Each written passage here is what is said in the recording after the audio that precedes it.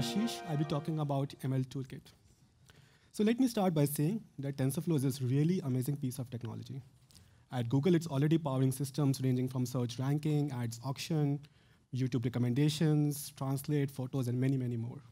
We can train complicated models with hundreds of billions of parameters and serve them on platforms ranging from mobile phones to cluster of TPUs. However, TensorFlow is this really low-level framework. And as Martin mentioned in an earlier talk, we are working on higher-level primitives like layers, estimators, losses, and metrics to make it easier for researchers and developers to create custom model architectures. However, what's still missing from TensorFlow is algorithms that work out of the box. What a lot of developers really want is package solutions that they can quickly and easily integrate into their workflows. So I'm happy to tell you that now we have a toolkit of really popular machine learning algorithms that we have built right on top of TensorFlow. So starting with linear and logistic regression, k-means and Gaussian mixture models for unsupervised clustering of data, Walls matrix factorization, which is a popular collaborative filtering algorithm for recommender systems, support vector machines, all the way to state-of-the-art algorithms like SDCA, stochastic dual coordinate ascent for convex optimization, random forests and decision trees, and various architectures of deep networks. Now, all these are available on GitHub, and we're constantly working on improving and expanding the set. Next, I'll highlight a few of these algorithms to give you a better sense of the existing and upcoming features for these algorithms. Starting with k-means. So here we implemented the standard Laird's iterative algorithm, along with random and k-means plus initialization. We support both full batch and mini batch training modes. And we also allow the user to specify distance functions like cosine or Euclidean square distances. Now, GMMs, on the other hand, model the data as a mixture of Gaussians. These are much more powerful models and also harder to train. For these, we use an iterative EM algorithm, and we allow the user to choose from a combination of means, covariances, mixture weights to train on. Next, we have Walls, which is matrix factorization using weighted alternating least squares. Note, I'll be revisiting this later in my talk as well. So here you're given a very sparse matrix. For example, you could be given ratings that users have provided on videos. Note that the matrix is sparse, so not all the videos are being rated by each user. And now you want to answer questions like, which video should we recommend next to the user? Or to find user-user similarity or video-video similarity. Now, this is typically done by factorizing this huge matrix into a product of two factors, two dense factors. Note also that as the algorithm name indicates, this loss is weighted, which allows you to, say, downweight things that were unrated in the original input, or to avoid your spam or popular entries from drowning the total loss. So this problem is highly non-convex. However, it turns out that if you fix one of the factors, there's a closed-form analytical solution for the other factor. And so the training works in an iterative way, where you first fix V, compute U, then fix U, compute V, and go on. Next, we have SVMs. So these work by finding a decision boundary that maximizes a margin. We are working with soft margin methods using a hinge loss, and the current implementation is of linear SVMs with L1 and L2 regularization. Note that SVMs become much more powerful with a nonlinear kernel, which allows a much more complicated decision boundary. So we are working on providing nonlinear kernels using the kernel approximation trick. Next, we have SDCA. Now here you have a convex loss function with L1, L2 regularization. And SDCA uses a neat trick of transforming this loss function into a dual form. And it turns out that for many problems, solving it in the dual form is much more efficient. And it turns out that this algorithm can power models from linear and logistic regression all the way to SVMs. We also have random forests and decision trees. Random forests are ensembles of decision trees, and decision trees work by creating a hierarchical partitioning of the feature space. Currently, our training method is what we call extremely random forest training, which allows better parallelization and scaling. And we're also working on having gradient boosted decision trees, which are very, very popular also.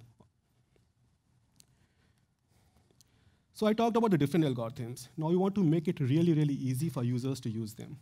All of these are exposed via very high-level scikit-learn-inspired estimator APIs. Here's an example for how one might do k-means clustering. So you start by creating a k-means clustering object, And here you can pass in a bunch of options like the number of clusters, how you want to train, how you want to initialize, and so on. Next, you call the fit function and pass it your input. And that's it. Now TensorFlow goes behind the scenes, it creates the graph for you, it will run training iterations, configure the runtime till the training is done.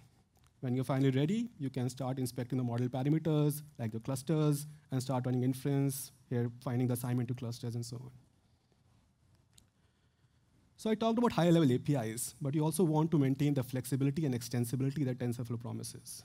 So these are not opaque objects that are only accessible via this API. We in fact allow the users to inspect the graphs and also to be able to embed these graphs into larger training models. So here's a toy example that embeds k-means as a layer in a bigger, deeper network. So you start with an input, you run k-means and get your graph for k-means. It also returns your training op to drive the clustering, and the output is the input transformed to a distance to cluster space. Next, you feed this to your dense stack of layers, you create your supervised loss, you run SGD to get a final DNN training op. Now you have these two training ops, you can join them to create a single training op that can drive the code training of these two models. Here's a code snippet for the same. So you start by creating this k-means object, and you inspect the training graph. It returns you a training op and the output. Next, you feed your output into dense layers, and you create your model architecture as usual. Finally, you get a training op to drive your supervised loss or your dense stack. And finally, you use TensorFlow's group operation to group together these ops so that you have a single op to drive the code training.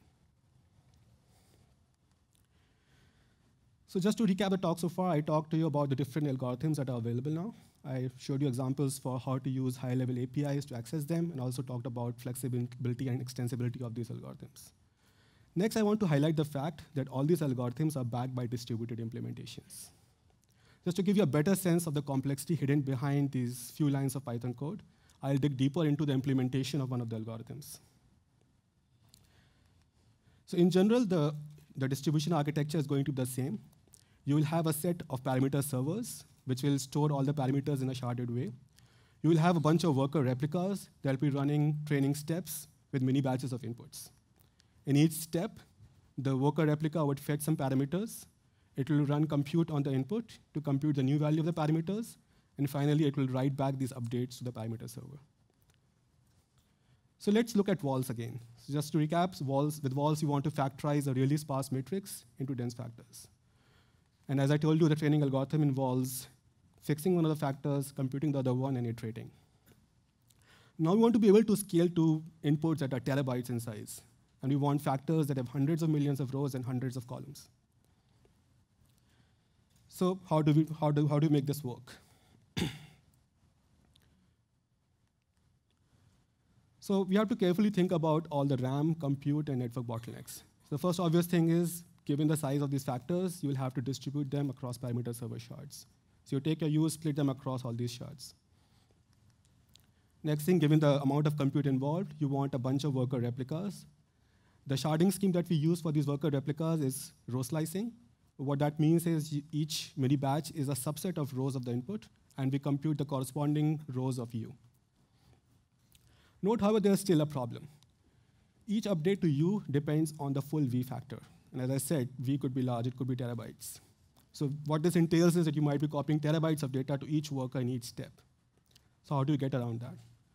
So at this point, we use some linear algebra magic. It turns out you can compute certain summaries, let's call them G, and given G, your updates to U only depend on a few rows of V. And these are specifically the rows that correspond to the non-zero entries of the input. So this is great. What that means is that instead of copying terabytes, you can just copy megabytes of data per step. So at this point, we can run TensorFlow's gather operation and get the required rows. We run compute using highly optimized custom C++ kernels that we wrote. And finally, we use TensorFlow scatter operation to write back these updates to the parameter server shards. So how well does this work? We believe our implementations are really high performance. We did some benchmarking, and on single machine, our implementations in general look on par with scikit in terms of model quality and speed, often even working faster for moderate size problems as well.